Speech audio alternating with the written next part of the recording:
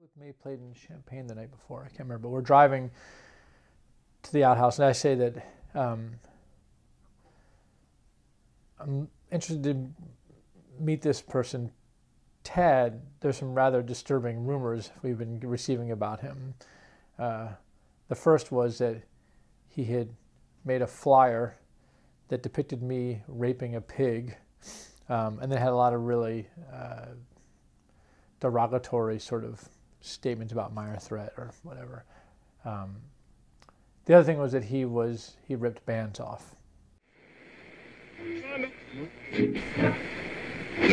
Lawrence's own suburban death camp, the Outhouse. Don't miss this show. It may be your last.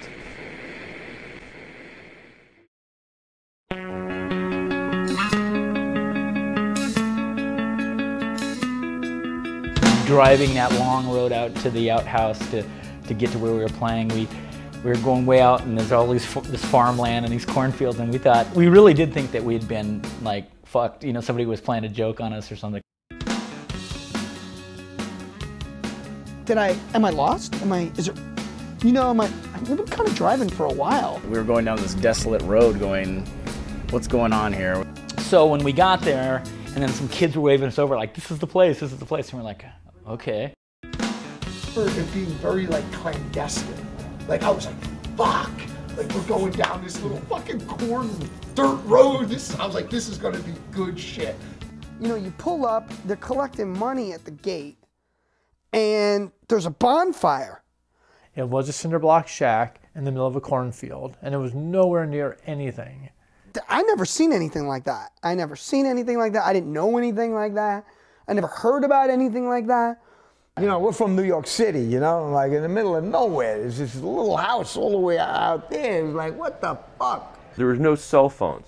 Pre-cell phone. There was like no cell phones. This is like pre-cell phones. So once you got there, you're pretty much there. And it was just you and whoever came to the gig. So you were kind of just out on your own if you're a kid. There was no immediate documentation, or, you know, you were responsible for yourself. You weren't going to call someone, and I'm in trouble. You know, you had to like have friends. I mean, we were grown men when we went out there, and we were a gang. D.O.A. always operated as a gang. What do you want? You want glamour, or do you want a visceral fucking cinder block building out in the middle of a cornfield? And if there's trouble, we stuck together. We had a van, and if we really needed it, we had baseball bats and hockey sticks in the van. I think once you realize, you know, because you heard the stories and you maybe were a little nervous the first time going down, but once you got down there, you realized there wasn't really anything to be scared about. You know, it was a real good vibe, you know, for the most part.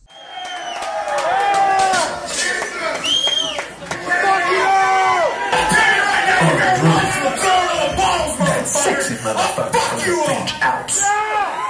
That fiend of foul and that foul fiend.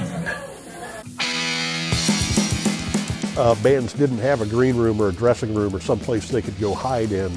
You could just walk up to the people at the Outhouse. They weren't stars. And I always just thought that was so cool, because you'd go to like big concerts and, you know, the band's really far away from you. And with this, the band was just right there in your face. The way it sort of forced those bands to get out and be amongst the people.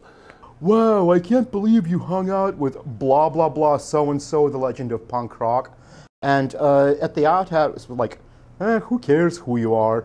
I mean, we're so much cooler because we come here all the time. You're just some out-of-town guy.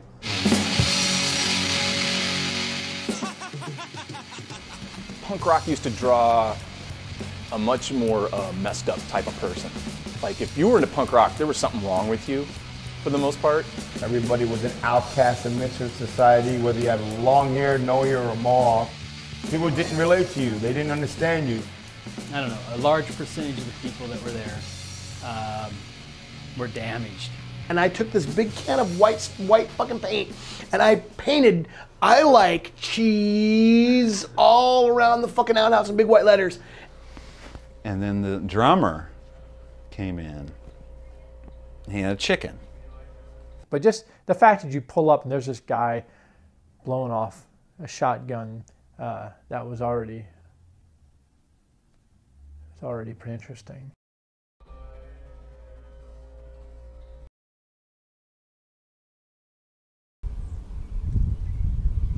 You know, I don't think that I've ever personally met the neighbors. I don't. I heard what they were saying, but I never had a conversation face to face with any of the neighbors. Other people did.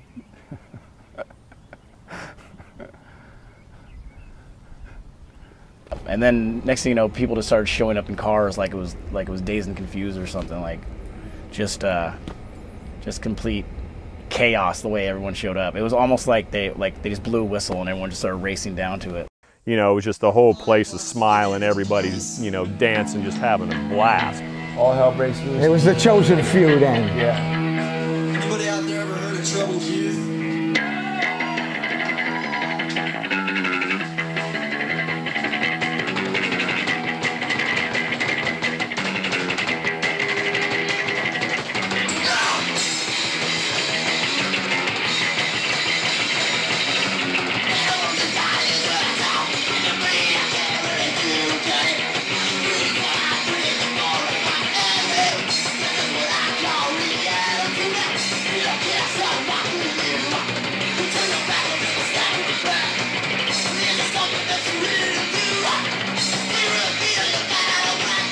You don't get like the mental defects, or they're outnumbered. Maybe they're still there, but they're outnumbered. I mean, like everyone you knew basically had something majorly wrong with them. Like that's why you were all friends.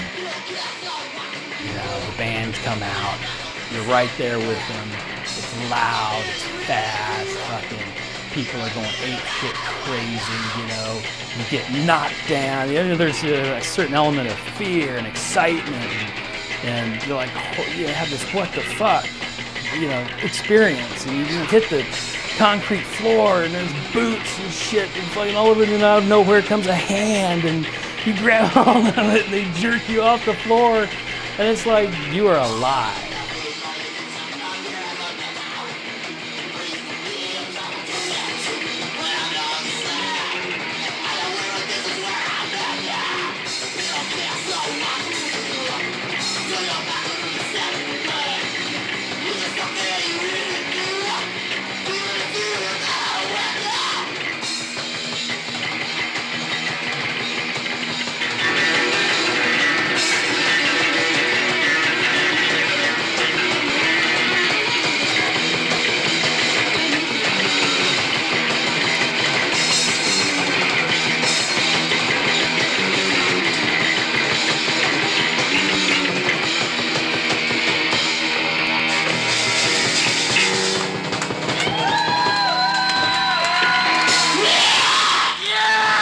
Like, what was the most important thing about going to Outhouse? It's like, take a shit before you go out there because you're going to be stuck in a cornfield.